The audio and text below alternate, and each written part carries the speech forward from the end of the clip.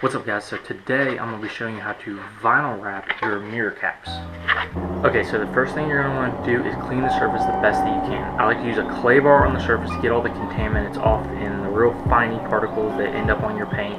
Then once you clean that off, take some isopropyl alcohol or rubbing alcohol and then clean the surface the best that you can. Get it nice and smooth, get all the debris off of it from your rag or anything. Make sure to get on the little creases around the mirror and everything.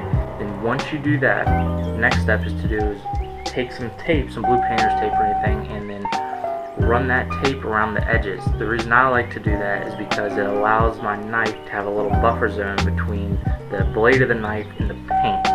So that way if I do push too hard one time, it hits the tape and not the paint. It's just a good idea, especially if you're a beginning rapper and everything. I'm not saying that I'm a pro. I am saying though that mistakes happen and it's a good idea to use that as a little buffer. So after you get your surface prepped and cleaned, the next thing to do is actually start applying the vinyl. Before you apply the vinyl, I'm going to use a technique what's known as pre-stretching. So what I'm going to do is place the film somewhere else on a clean surface, heat the film up to a temperature and stretch it. So this is going to work best on a convex surface.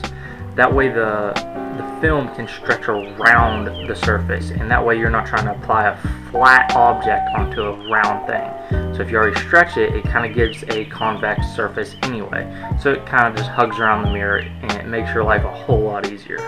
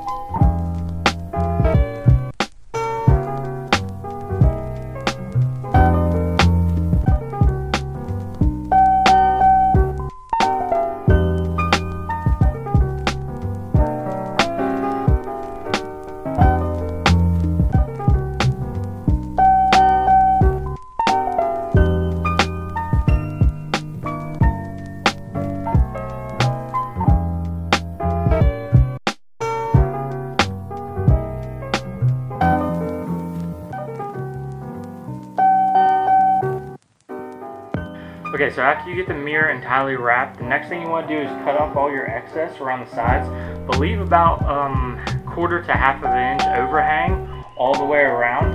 So after we do that, what we're going to do is called a post heat. And what that does is it kills the memory of the vinyl, so that way the vinyl will not shrink again. So cut it all the way around and then post heat it to kill all the memory, and then what we're going to do is cut that even closer, and then we can tuck those edges. And then that way the memory's killed, it won't pull back, and all your edges are going to be tucked and hidden the way it should be, and it'll look nice and clean.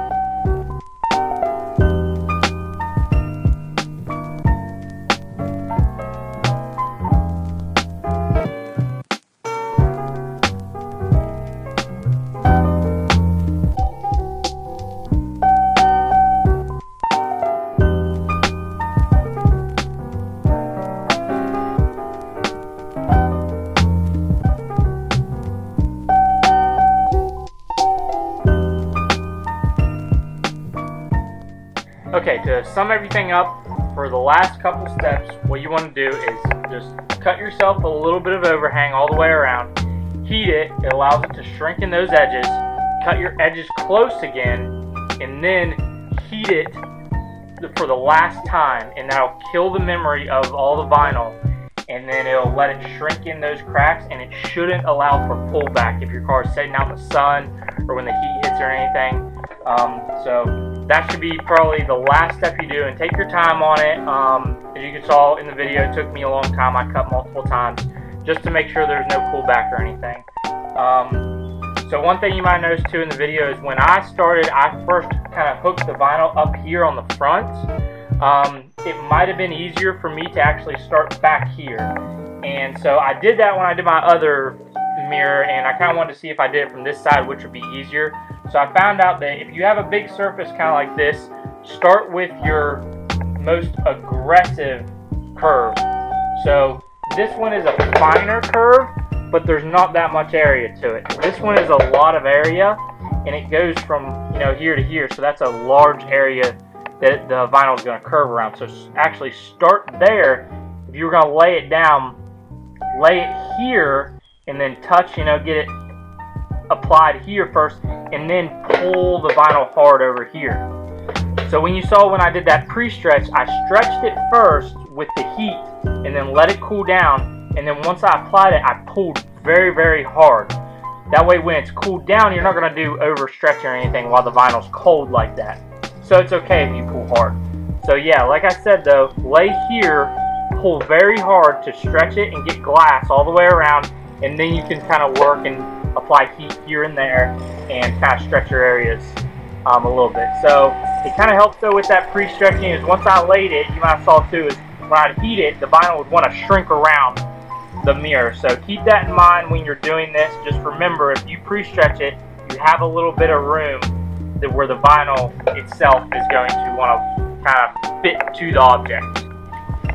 Alright guys, thanks for watching this how-to video, and make sure to hit that subscribe button to see more videos. Thanks again guys.